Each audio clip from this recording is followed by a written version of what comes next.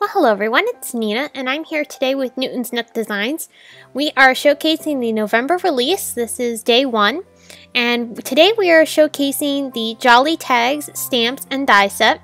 This is a really cute stamp set that lets you create some really cute tags that all you have to do is color. So here I've got 2 of the tags stamped out. I'm going to be using the snowman and the penguin from this stamp set. There are also some other really cute images included in this set. And I'm going to be doing some Copic coloring. So here you can see I'm adding in some greens to this little snowman. I'm doing my base color here. And I've got all the colors that I'm using listed on the side of the screen. I'm also coloring in the little bird and other portions. I'm letting each color dry before I add more layers because these are small images, and as you add shading on top of them, it gets very easy for the images to bleed. So because of this, I am going to be doing my coloring in stages and jump between each one. So now you can see I'm taking in my blue color. This is the base color for the blue. And I'm doing some non-traditional color schemes here on this snowman, but I'm keeping the red and green tradition.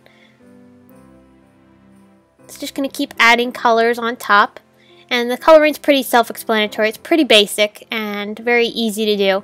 Not doing anything too difficult on this. Now for the green, I wanted to make sure I incorporated some darker shadows to the backside of this snowman. So I'm using a very dark green to achieve this, and I will then go back over top of it later on with my grays to darken that shadow up even more. Because if you know me, I like to make sure I keep a lot of contrast in my images when I'm coloring, and this is something that I do with my gray markers. I add in darker shading and shadows in the places where the light would be casting shadows. So as you can see, that's what I'm doing here for the snowman. Of course, the snowman you don't want to go too heavy on with the grays because otherwise it'll start to look dirty, but this is nighttime that I'm creating for my sky, so I want to make sure that he has enough shadows to look realistic. So now I'm bringing my grays and I'm deepening up those shadows where the light would be casting them. Just going to keep fiddling around with them and fixing the different color shadows.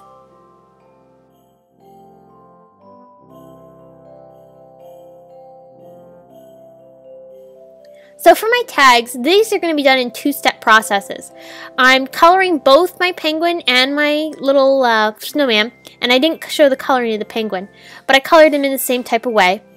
And I'm going to color those onto white cardstock as you saw me do. Now with this white watercolor paper, I'm going to be doing my ink blending, and I'm going to do all of that on top of this watercolor paper. And then I will take the images that I colored onto my cardstock and fussy cut those out.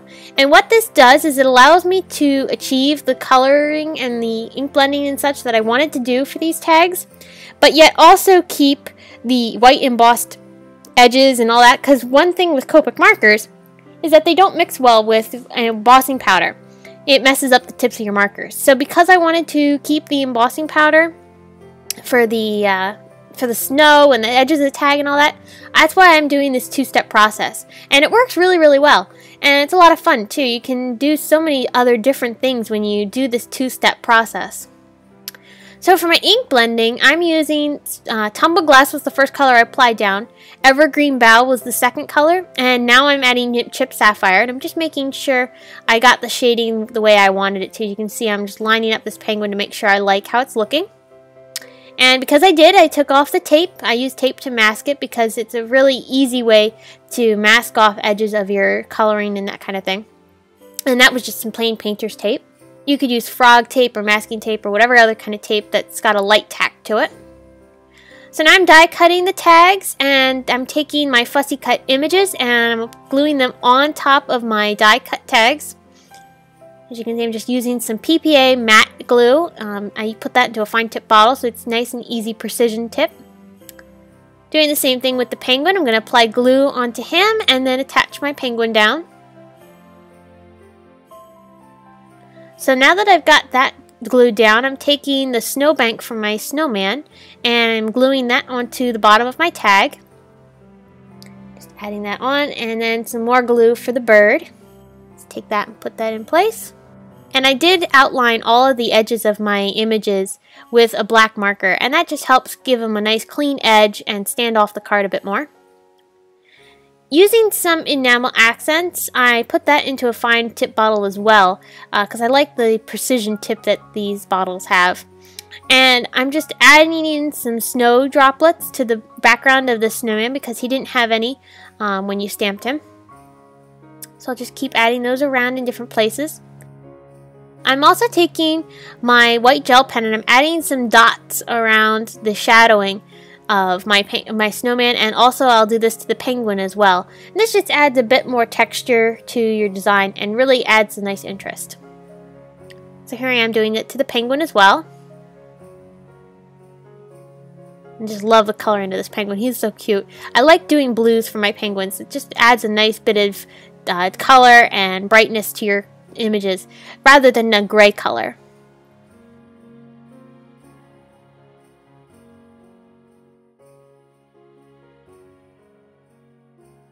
With some glossy accents, I'm applying this over top of the penguin's body. This will help give him some dimension and some shine, and it'll catch the light and add some really nice glimmer to the tag without getting too sparkly. With the fine tip of this bottle, it also helps to make sure that you get into all those nooks and crannies. It's really, really helpful. So here I'm taking some Altenew Crisp inks. This is Ruby Red and Forest Glades. And I'm going to be doing some stamping using this diagonal stripe stamps from Simon Says Stamp. I'm going to be stamping in background onto these cardstock tags that I've die cut. This is using the same Jolly Tag stamp die. So what I'm going to do is I'm going to be layering these diagonal stripe tags behind my colored tags that we just created. And what this is going to do is this is going to help create a nice bit of pop of color and some added texture to the tags and really dress them up a little bit. So as you can see, that's just what I'm doing here. I'm adding in the stamping onto the tags, and then we'll go ahead and attach these to our previously made tags. But before I do that, I'm going to be stamping this To and From, which is also from the Jolly Tag stamp set.